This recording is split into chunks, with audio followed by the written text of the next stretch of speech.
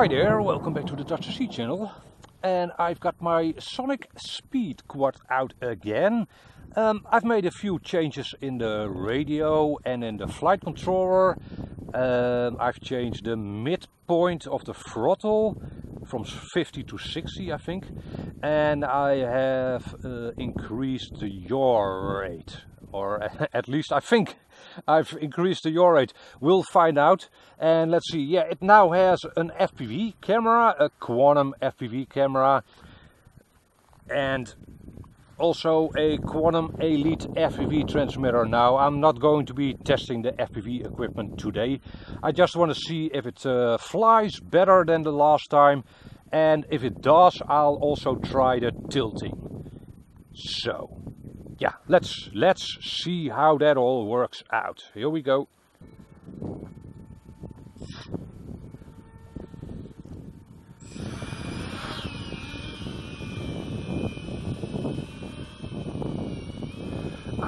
Yes.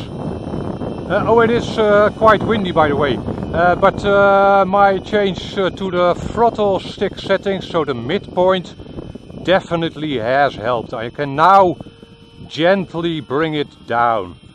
And the yaw rate, hard to say.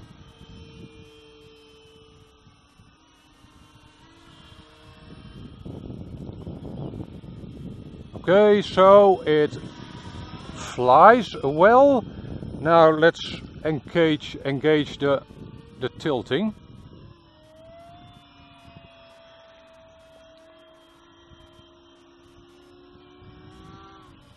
So that was acceleration with the motors tilting forward. And I'm at about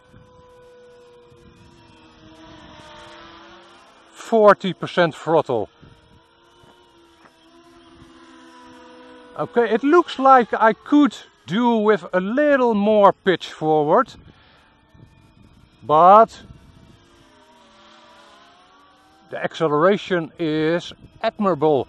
Now, if you haven't seen my previous videos in this series, if I now apply forward pitch to make the quadcopter fly forwards, the flight controller is getting only 10% of that input. So the forward movement is 90% pitch. Or in other words, caused 90% by the forward pitch of the motors. Now I have another flight mode in which sorry, I have to be a little cautious with the people on the field here, of course. I have another flight mode in which the flight controller also gets 100% of the input. Now what I'm testing at this moment mainly is how the yaw, what the yaw is like, and if the altitude hold still works well. And I think you can tell that it does. It's very stable in altitude. I'm flying with the barometer assisted altitude hold, and that works very, very well. And I'm happy to say that the yaw is still functional. Might be a strange thing to have to test, but with the motors being at an angle, there was a chance that the yaw would react completely different, but it doesn't. It flies more or less the same, really.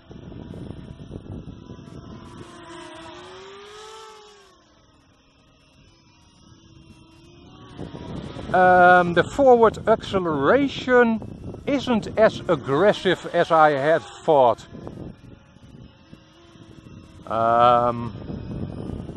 Again, I'm not having the quadcopter itself pitch forward, so I can make it quite a bit faster still, but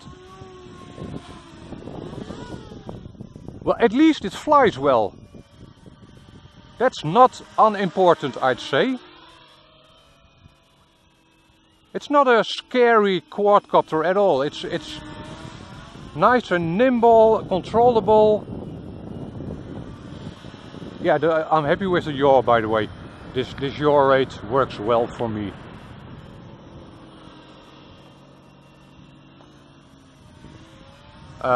It's not hard to keep track of what's front and back, by the way. That's nice. Okay, cool, successful test, man. Let's see. Yeah, the next video in this series, I'll put an action camera on the quadcopter, and then we'll test this Quantum FPV system as well, so I can show you the action cam footage side by side with the FPV footage. For now, I'm very happy with how it flies. And yeah, if you have suggestions or questions, hit me up a comment down below. And yeah, if you're not subscribed yet, please do, of course. Thank you very much. And hope to see you back in another video. Bye bye!